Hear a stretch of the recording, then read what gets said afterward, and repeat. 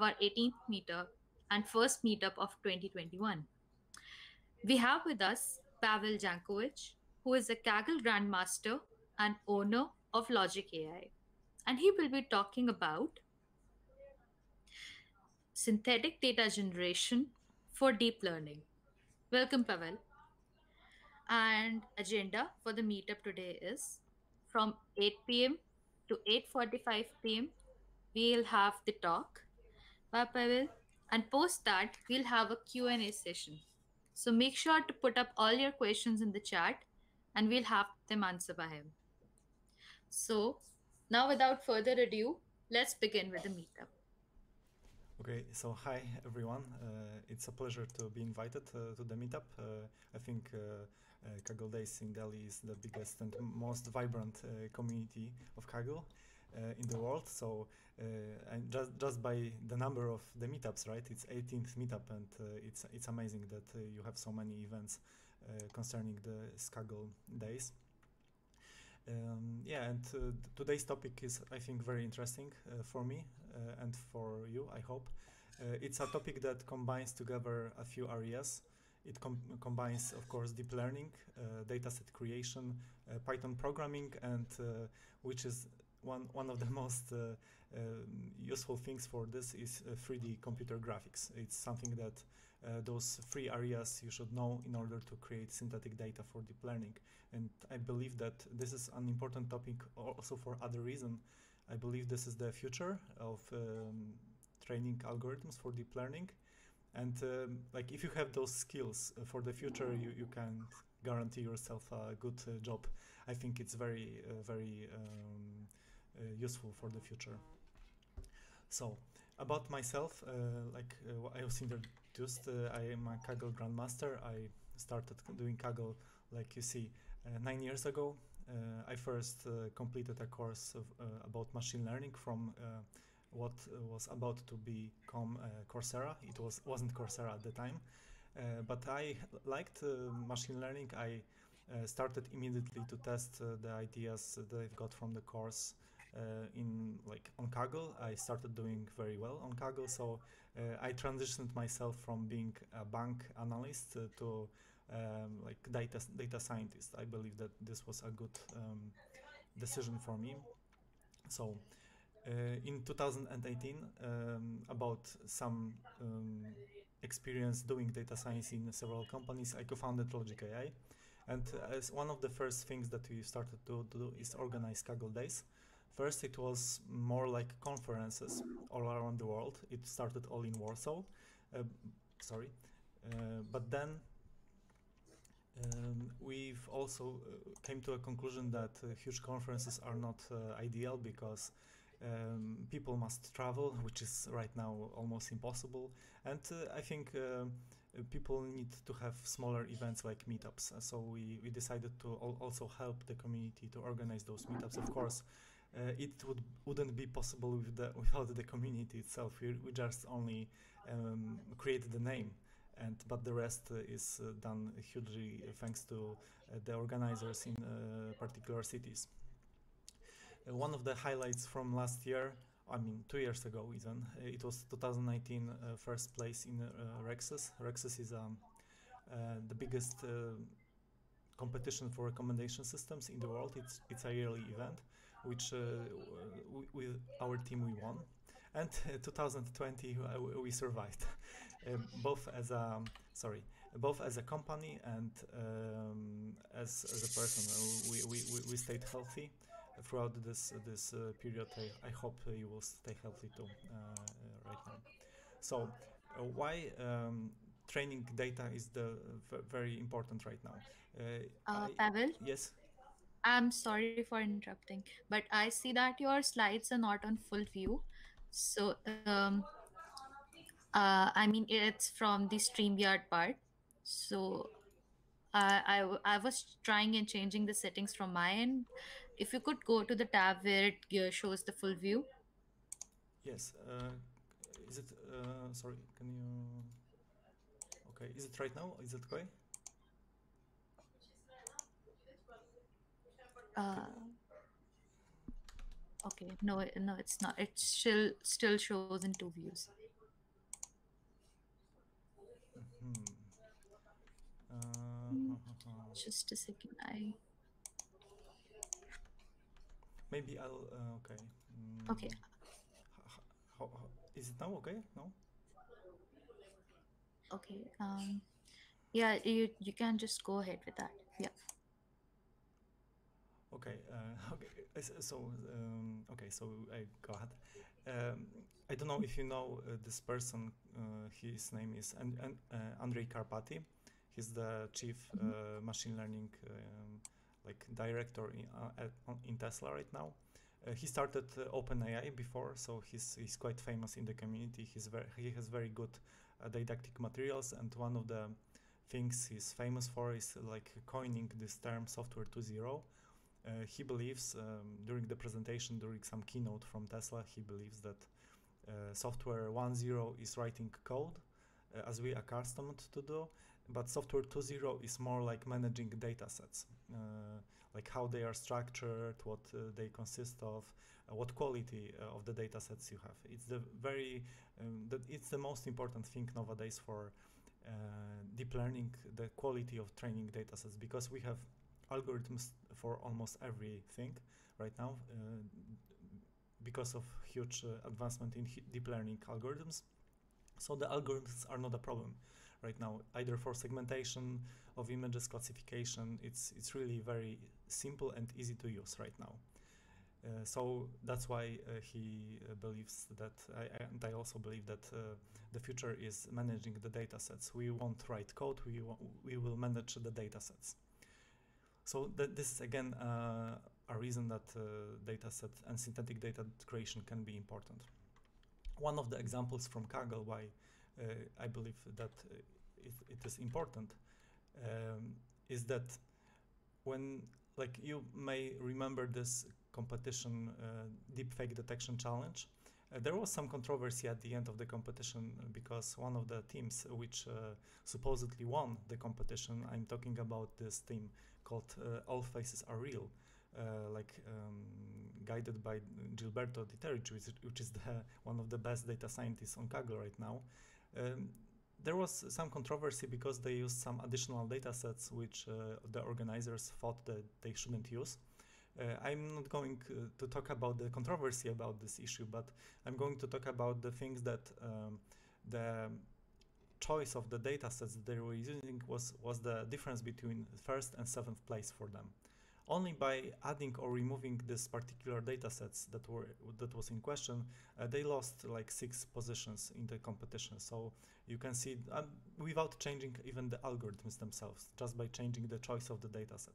So this is an example from Kaggle why the data sets matter. We all know this. Also, there is this. You can ask, okay, we have tools for manual annotation, right? And what is the difference between manual annotation and synthetic data annotation? So manual annotation, I think we have plenty of tools to do manual annotation. So this ease of use is excellent right now. With synthetic data generation, the ease of use is limited because we don't have so many frameworks to do this. We rely on very, deep knowledge of 3D software to organize synthetic data. So the ease of use is not yet there, but it's becoming more and more popular. So there are some even frameworks right now to create this synthetic data. The annotation time when it comes for manual annotation is really bad because let me check. I think I have some automatic slide changer. I'm sorry about this. Okay, so like annotation time, especially when it comes pixel-based annotation, so you must classify each pixel, is very bad because it's time-consuming. Every image is almost the same time of annotation, and this is the area where synthetic data generation shines really, because you can have pixel-wise annotation almost for free. It's enough for you to create the 3D scene. So you get annotations for free, and also you get the opportunity to change the environment, the lighting conditions, rotate the objects in 3D space. It's something that is not possible to do doing manual tools. So this is the thing about the robustness of the algorithm. Like there are some libraries to make image annotations, but they're relying on 2D rotation, skewing, adding noise, warping the image. It's not enough. They don't really understand what's going on in the image, so they cannot change it in a robust way. Okay, so today we'll be talking about Blender, which is the main software which I will be explaining today how to do synthetic data generation with. Blender is an excellent 3D package. It's a package of multiple things. It's not only 3D modeling, it's also compositing, so arranging the images together. It's also a video sequencer, so you can edit videos with this. It's open source. It's the I think the most important thing, and it's one of the most successful. Sorry, it's the most successful open source projects ever, I think, because the number of contributors, the number of companies that contribute to this software, the number of sponsors, and the community, the size of the community, I think it's one of the biggest communities in the world for any open source project. It's also multi-platform. It works flawlessly everywhere. Windows, Linux, Mac, iOS. So it's like something that is very well written. It's heavily maintained and is sponsored by the gaming industry. It has excellent user interface, especially after this Blender version 2.8. So if you want to try Blender, please make sure to use something that is 2.8 at least. It has active community, and one of the most important things for data scientists, it allows Python scripting. You can control everything about Blender with Python script, so you can also create synthetic data using Python. So it's incredibly important advantage of Blender. Okay, one of the things is Blender hard? This is the first question. Unfortunately, it is quite hard to learn. It's something that because it's hard to learn because 3D software has a steep learning curve. You have to do some basic. You can learn it some basic things, but in order to master it, you'll need like a few years at least. But for our use, we don't need many years of experience because there are many tutorials on the internet that can help you with some specific problems. And I have said, Blender is not only 3D modeling, it's also 3D sculpting, rendering, material creation, animation, and video editing. So it's a lot. It's a suite of tools for creation of 3D. Okay, so the limitations of existing image augmentation are quite visible, because like we can have like this library called Abominations, which is a wonderful library in itself, and one of the creators is a Kaggle Grandmaster even.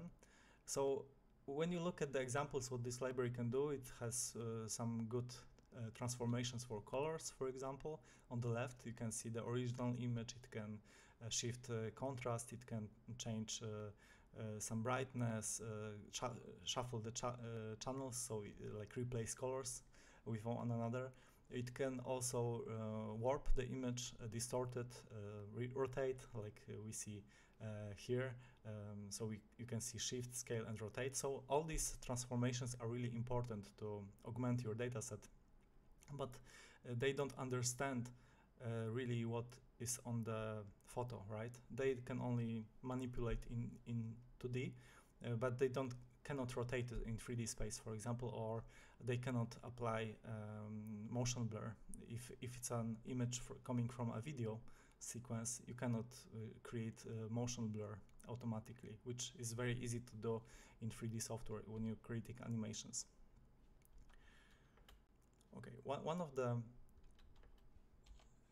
of the things that was used on Kaggle as synthetic data generation was used a few years ago in this Carvana image masking competition. I think this company had some original images from maybe from the past. They needed to remove this background from the image. So and only be left with this shape of the car. So someone very quickly spotted some analogy, because in GTA 5, this is one of the biggest and most famous games on PlayStations and on PCs. It's there is like a bunch of vehicles there that you can buy or steal. It's a game about burglars also, but you can have those cars. And the guy that wrote this article, it's available in the source, has taken this car from the garage and put it in place of this scene.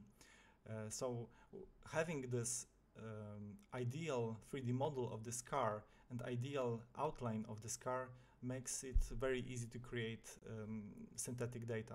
He almost solved the problem by using this. I think it's an incredibly powerful method, and this is not the only thing they use GTA for. Um,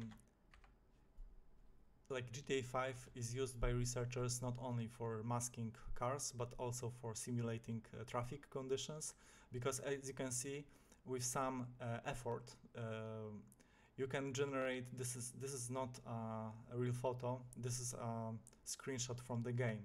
It looks incredibly detailed, and I think it's beautiful, right? You can see reflections on the water here. Shadows, like it's ideal almost photo. So how they are using this, they are simulating the driving conditions. On the right you can see that they can vary the time of the day. For example, there is a sunset here, or night even. They can simulate also sub scenarios on the road, so like overtaking, or if the lines are blocked or something like this. There are multiple scenarios which you can simulate in GTA, and it's incredible that they are using a game to do this. So this is only to show how powerful those techniques are, and they are quite popular in the research as well. Okay, so for this meetup, I downloaded one scene from the internet. I will later on show you this source for this image. This is an original image. I liked it because maybe it's like a girl's room, but it has many things going on in the picture. You can see the light comes through the window. You can see the walls. You can see the ceiling. Some toys are scattered on the floor. But I mean, there is also some depth into the image, so you can see the objects that are on the first close to the camera and far from the camera. It's also important for the later things that I will show. So what you can do with this image are multiple things. First, you can simulate just by changing the settings of the light, by changing this intensity of the light. You can simulate some very oversaturated image, right? So something that maybe that would be very easy to do using some filters, but here we are simulating it using real light sources, like physically correct light sources. You can create like light for like sunset light. You can create light that is very low. I think that when people are training this algorithms for vehicles, they tell you that most of the footage they have is from the night, so it doesn't look like realistic photo from the full bright day, but it's more like night videos. Yeah, so you can even change all the materials to blue. You can manipulate the materials. Next slide, you can see I replaced the walls of this room to be like similar to some mirror. It's maybe not realistic because you cannot see it in real life, but I wanted to show that you can really manipulate every aspect of this image that you want. Like materials, you can add noise to materials. It's not a problem. Because these are all inputs, right, to the algorithm. You can treat them as inputs. So what can we get as labels from this image? First, what we can get from this image is the depth. So what you can see here is the image which represents how far the objects are from the camera. So you can see, except this background, it's black because it represents the sky. You can see the more darker the object is, the closer to the camera it is, right? And the farther, it's lighter. So this kind of data sets, this depth data set can be used for many different things. I'm not for sure that they are using this kind of images for traffic simulation also, because from the photo or from the video, you must understand how close the object is to the car, for example. And in order to understand this, you must create first the data sets which has a depth, like as a label, right? So this is one use case for training. As an output, you can see the depth of the image. The next one, what you can get is true colors of the materials. It's maybe not so useful, but it's interesting that these colors are not affected by light. So you can see almost the uniform color for the wall here represents that you have like a true color for this wall and not affected by the light or shadow, for that matter. So this can be also useful if you want to do some things with deep learning. But the most, I think, useful thing is instance object segmentation. It's something that I think deep learning really is good at. It's segmenting the objects pixel-wise. So using this, here I assigned a random color to each object. Actually, those bricks are represented as a single object, so they are a single color. Probably, maybe they should be separate here. But other than that, you can see that these objects are ideally segmented. So this is very important for creating synthetic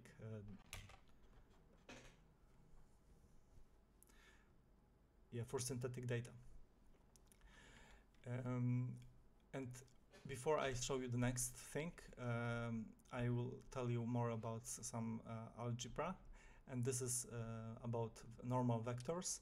Normal vectors are an object that is like a line that is perpendicular to the surface of some object. So in 3D graphics, they are represented by colors.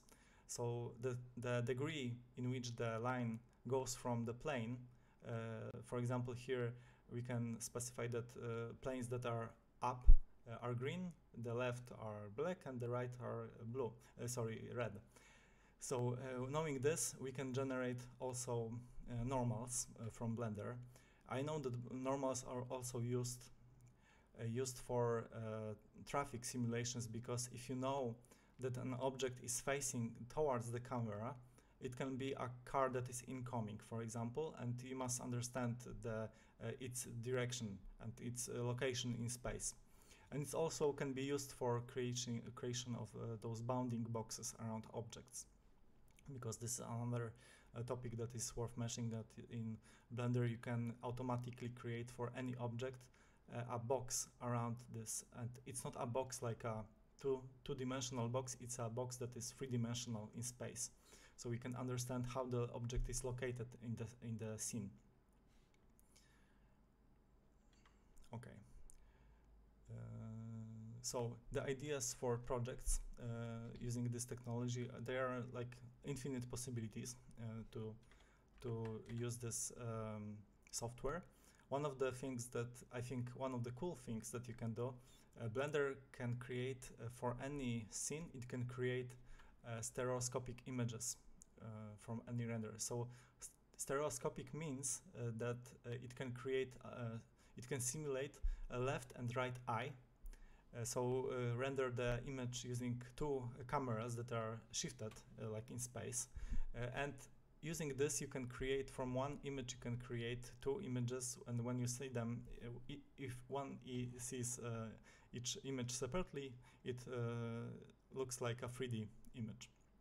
And this is extremely funny because imagine that for any video that you have, like any video that wasn't filmed using two cameras, you can create a second image representing like right eye and combine it together to create a stereoscopic video. It's something that you can do quite easy in Blender. Maybe the only problem here is that you need some large number of scenes in Blender to do this. So this is one idea for the project. Second idea, I think, is very interesting. Is frame interpolation. So it's not a new idea also, but it's something that Blender can be used for. It's an idea that using a video that has like 24 frames per second, you can easily interpolate the frames using deep learning, and you can create like arbitrary slow motion video. So the problem here is to create this middle image from those images that are around it. So using Blender, you can create animations, and these animations can have any number of frames per second. So you can create training data for your algorithms without any problem if it's about video interpolation.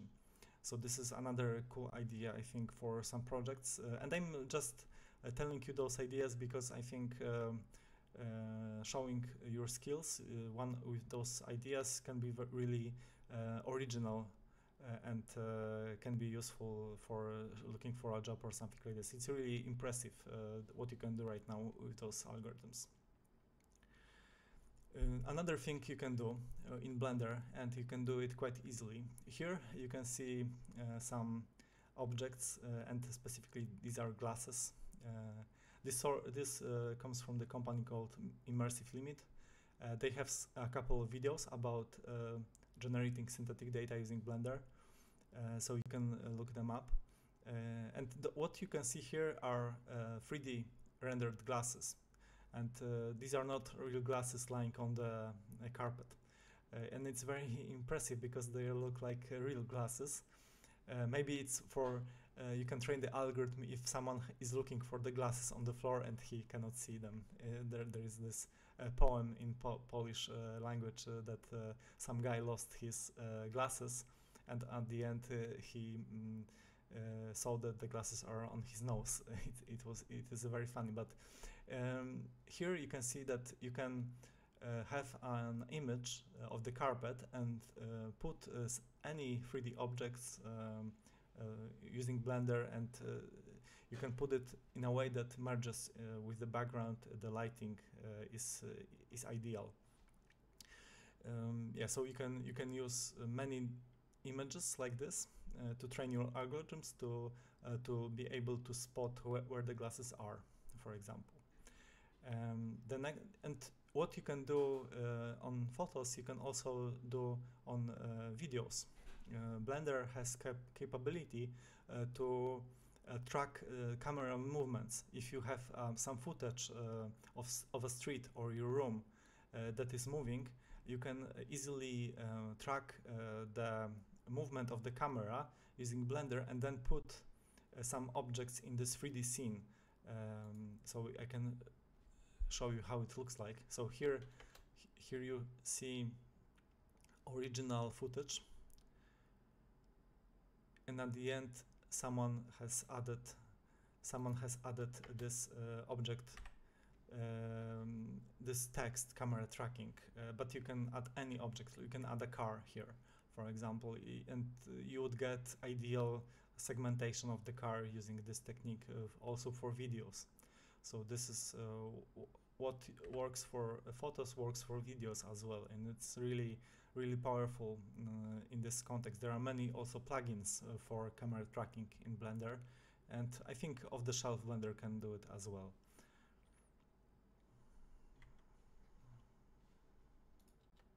Okay, so one of the things that is really useful to know is that there are plenty of resources that you can download models from.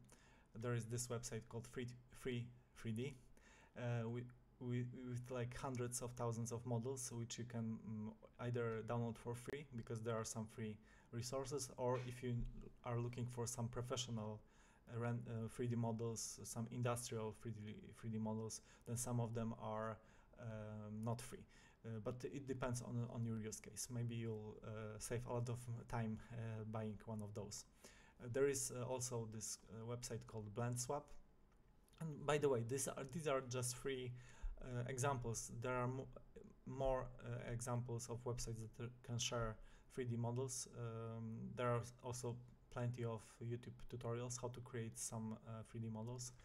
There is another website called it's specific for Blender. People share on this website very good quality. Actually, this girls' room that I've shown before comes from this Blend Swap website. It has very good quality models. Something that I see comes from the industry, from architects which are visualizing the interiors for their clients, because the quality is really amazing. Also worth mentioning is that you can use all the resources that come from 3D printing communities. So this is something that is, I think, the most dynamically like increasing community, also because there are like hundreds or millions of models that you can print right now, and it's becoming more and more popular. The printers are getting cheaper day by day, so people are investing also time to create those 3D models for 3D printers. One of the things that is downside of the models that are for 3D printers, that they don't have any materials, right? Because when you print using a 3D model, you print in a single color. So the use of these models is limited to some very simple shapes, but it still can be a useful resource if you're looking for one. Okay, so this is all that I have for now. The summary is that we know all that deep learning algorithms need a lot of high quality annotations, and with synthetic data generation you control ideally, you create the perfect conditions for creating such synthetic data.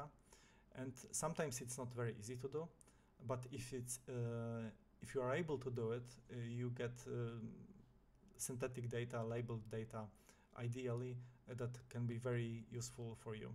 Also, I didn't mention that maybe this synthetic data you don't have to treat as the final data set. You can treat it as a data set on which you pre-train your models. And because it's very popular right now to use pre-training in deep learning. I mean, most of the people that are training algorithms are using pre-trained algorithms from Google or from NVIDIA or whatever. So pre-training is a way, definitely the way to go in deep learning. So maybe if not ideal, if you cannot create ideal data set, maybe you can create less than ideal data set automatically and treat it as a data set for pre-training, which can be also very useful. One of the advantages is that those models can create like robust annotations, and this is the most important advantage. And as I mentioned before, in order for you to utilize synthetic data generation, you have to cover 3 areas. And it's, I think, in the future, things like general knowledge about many different things will be very useful, because the environment is changing a lot. People are inventing a lot of things. So whatever you know right now can be obsolete in 1 year or 2 years. You never know. So I think it's very good to focus your attention on several different things. And in case of synthetic data generation, if you know 3 things, deep learning, Python programming, and you have some basic 3D software knowledge, you can already create synthetic data for the future. So this is very important skill to have.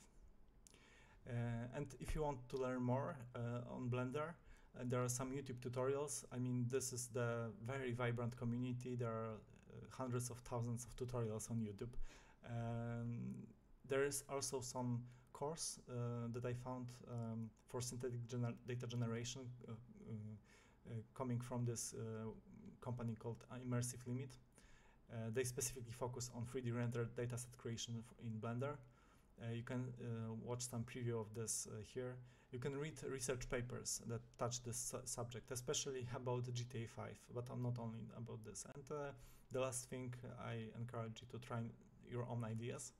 I think there are no limits with what you can do using Blender and synthetic data generation. So I encourage you to not to like repeat the same use cases like face detection or something like this. Just create something new that no one has seen before, and you'll be noticed. I'm pretty sure about this. So now the time for questions.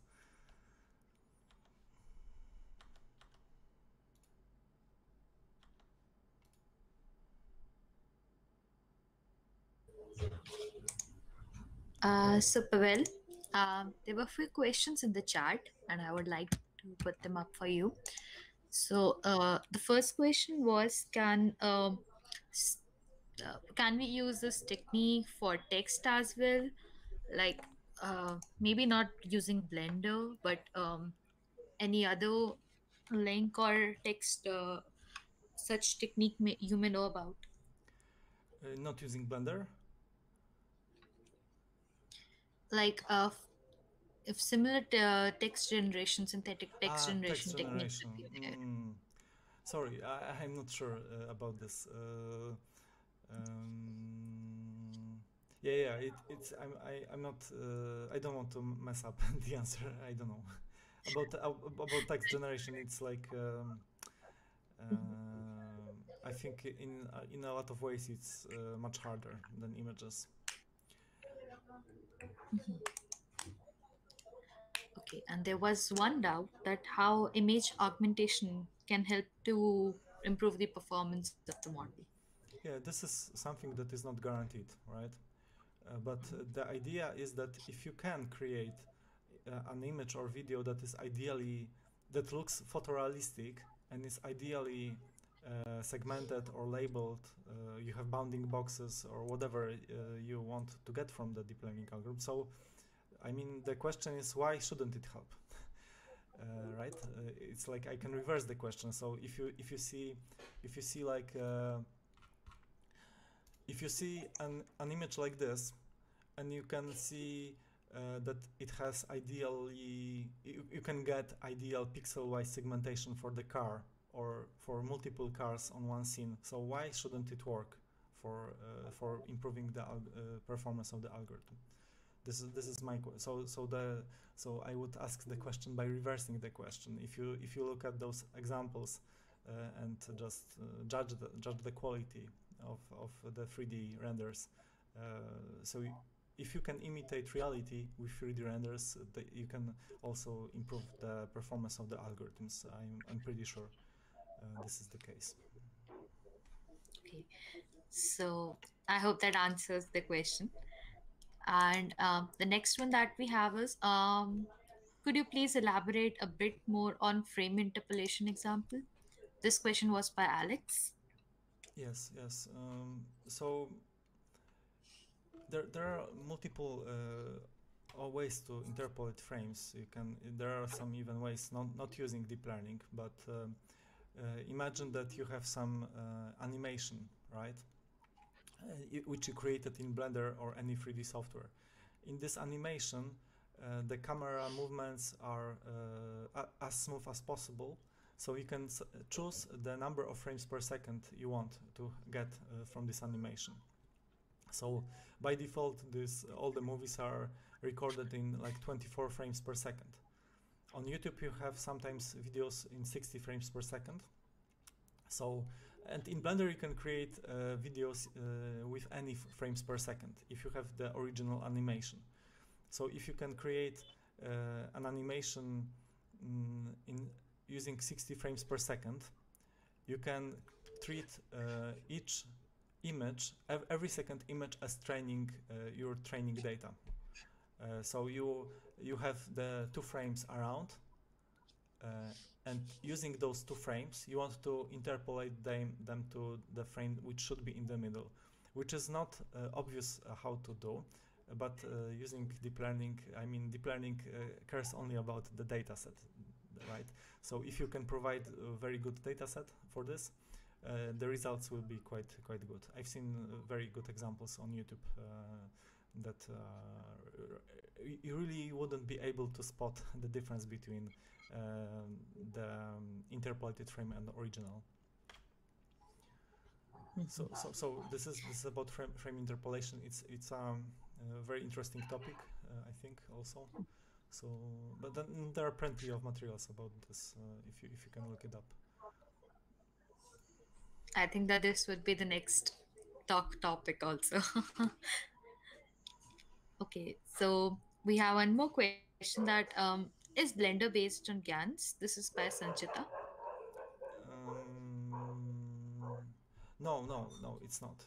It's something that you, as far as I understand the question, there is no relation. Blender is it's a 3D software that primarily use is not for deep learning. Just by accident, it can create useful things for deep learning community, but it doesn't know anything about deep learning. But there are some things in Blender that are using deep learning. For example, deep learning uses denoising of images, which is based on deep learning algorithms. And also, this is funny because denoising algorithms are trained using synthetic data also. So there is some relation to deep learning in Blender itself, but it's not related to GANs, I think, because GANs are something that is quite different from what I've been talking about. Because GANs, the difference between GANs and the Blender is that GANs really don't create anything new. If you think about this, if you can create random images, you are always relying on some original image, and you can see it in GANs which are trained on celebrities, right? These GANs are not creating new faces; they are creating some smooth interpolation between faces, which looks like every face between two faces looks realistic. So this is the how I understand GANs, and with Blender you can create something that is really new, that you couldn't see before. Like if because GAN cannot from if you have for example images of faces and using only front-facing camera, you cannot create rotated face, right? You cannot rotate left and right the face, but in Blender you can. So if you have a model of some face, you can create infinite number of rotations of many faces, and you can create an algorithm that can learn to rotate the faces. So the difference, in my opinion, is that Blender is you can create something new in Blender. In GAN, you don't have to. Yeah. So I hope that answers the question. And yeah, so with this, I hope that we come to the end of our today's session. And thanks a lot, Pavel, for your wonderful slide. And it was a new topic too. So I See guess another we have question. another question. So, yeah, for a novice and Mhm. Yeah, I see the question. So for novice in Kaggle competitions, what are the key points one should take note while working on problems to get good results? I think the only thing that separates good results from like worse results is the time that you spent on them. So when I was working on competitions, it was I wasn't thinking about anything else, right? Um, so you really need to spend time on them, and I think you need to remember that the guys who are winning the competitions are not geniuses. If I can say so, because I'm not a genius and I won like several competitions. It's only I guaranteed it's only the matter of dedication and time you spent, and also remember that every competition has some tricks which you must find, and the only thing that separates you and the winner is the number of tricks. he found. But in order to find those tricks, you need to spend time on the competition. And you can, for example, check out the competition from Mercari price prediction challenge. We won this competition together with Konstantin, and at the end, Konstantin has written 80 line of code that would win the competition. So you can imagine this was very condensed code with a lot of tricks inside, but it's not a complicated. It wasn't a complicated solution. It had only some tricks inside. So again, I would summarize when you are starting, please focus. I think for me, I don't know if for you it will work, but for me, what worked was focusing on one competition at a time. I couldn't compete and get good results in multiple competitions. If that Wow. is answer also. Yeah. I hope that that does answer the question. Yeah. So I see there are no more questions coming up. If there are any questions, folk, now is the time you can put up.